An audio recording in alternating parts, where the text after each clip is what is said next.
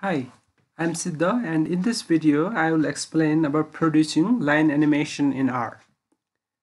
So for that I will use the COVID-19 cases by date around the world, and I will use the ggplot2, Lubridate, dplyr, gganimate, and tdr package for this. So first, let me download the data that is available on the website of European Center for Disease Prevention and Control. So if you go to the data infographics and video section of this website on homepage, you can download the daily number of reported COVID cases by country worldwide on a daily basis. So you can just download this data. I have already downloaded this data and put in the October 31st folder in my desktop. So I set the working directory as the folder October 31st, and I import the data set by using the readxl package. So here is my data, and the data consists of the date of report, COVID cases, COVID deaths, country, territories, population, and continents, and it has 60,000 observations.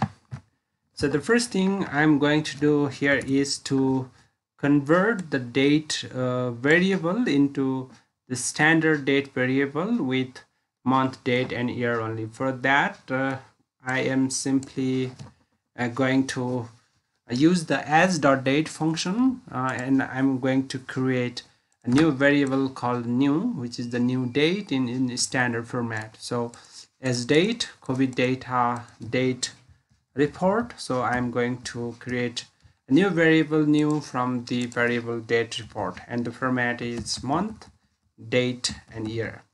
So if I run this line of code and look at the format of the new variable, so this has year, month, and date. So now I'm going to create a static plot by using the ggplot package and few data transformation here.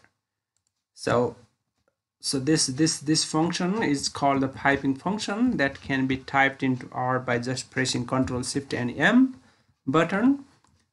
So this function can be read as then. So first do this, then do this, then do this. So I have created, I'm going to create an object P, which is import the COVID data into memory, and then group by new date, and then summarize,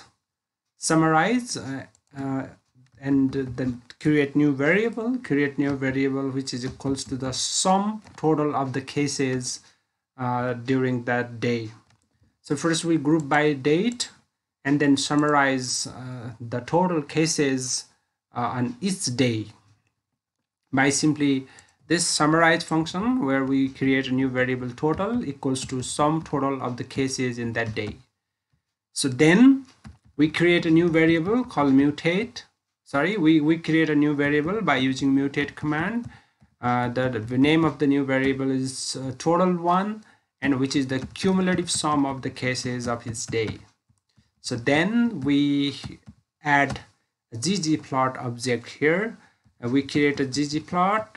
The aesthetics are x-axis is the new date, y-axis is the cumulative sum of COVID cases, and we create a line plot, color blue, size 1.5, point plot, size 8, and the levels, 2 levels. The first level is the date, the second level is the cumulative sum of cases by day, and other modifications, color and size.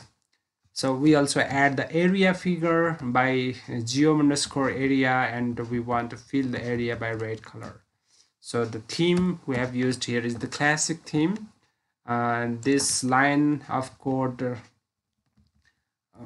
puts the size of 25 to the chart head It's just horizontal justification 0.5, centers the title of the plot, bold faced and dark blue color. And the title of the plot is COVID cases in the world. X-axis level is the date, Y-axis level is the number of COVID-19 cases. Up to this, we have created a static plot. Now we want to animate the plot by using the transition reveal function, and the variable to be used for transition is the new date. So this last line of code creates the animation of the COVID cases on a daily basis. So if I run this line of code, it will create a line as well as area plot and save it in the object P. So now we are going to animate the P object. A few parameters here: frame per second equals to 2, number of frames 200, and the width and height of the plot 1200. So if I run this code, it will create the frames, 200 frames, and start animating those frames. So we can save this animation in GIF or video format. To save in GIF format, what we can do is we can use the render option in the animate function. Render equals to GIF-scale renderer, and this is the default renderer in the animate function. And we can save the animation as covid.gif in our working directory by using the anim save command. So the creation of frames is in progress. Just 34 frames have been created, 80-90% complete. It will take some time to create all those 200 frames, and after the process is complete, it will start animating.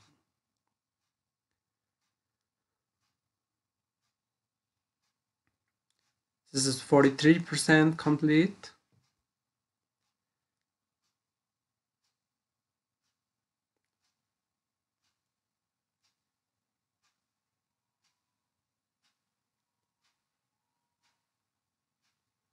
So a few more seconds. 129, 135 frames.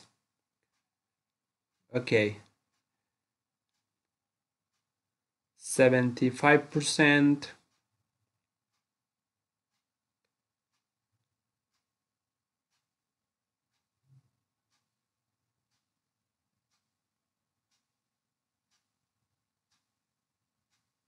We have to wait a few more seconds. It's going to be complete. Okay. Now the animation is finalized and it has started animating the COVID cases. So in this animation, the first level shows the date of reporting the COVID cases, and the second level in red color shows the COVID cases. For instance, in 2020, March 9, the COVID cases are almost 1 million.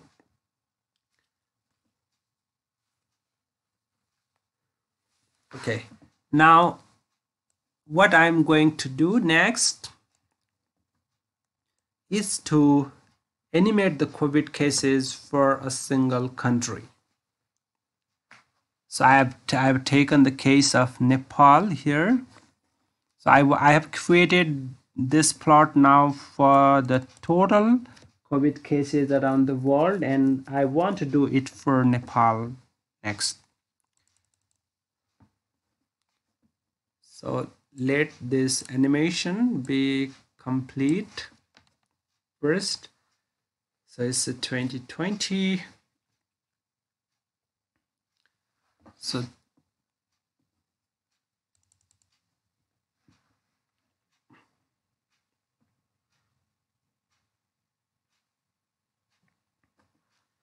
since I have specified the width and height to be 1200, and the animation is a little bit larger, so we need this space because the total COVID cases have almost crossed 66 million.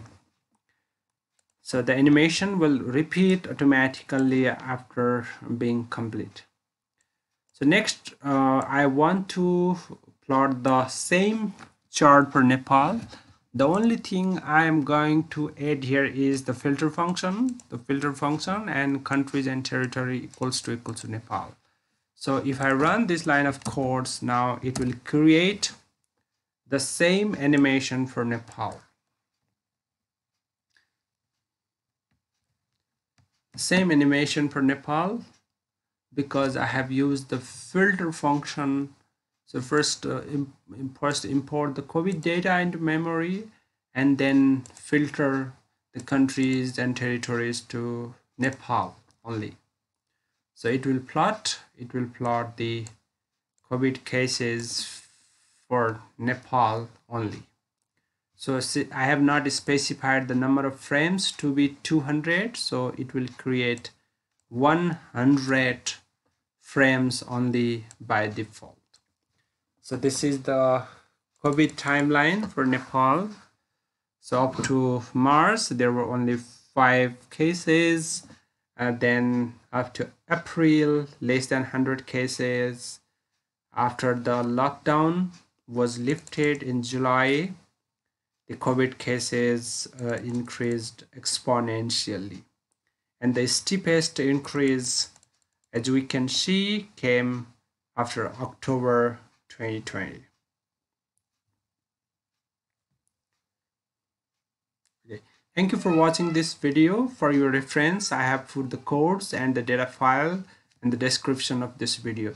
In the next video, I will explain how can we plot the line chart animation for more than one country in a single plot.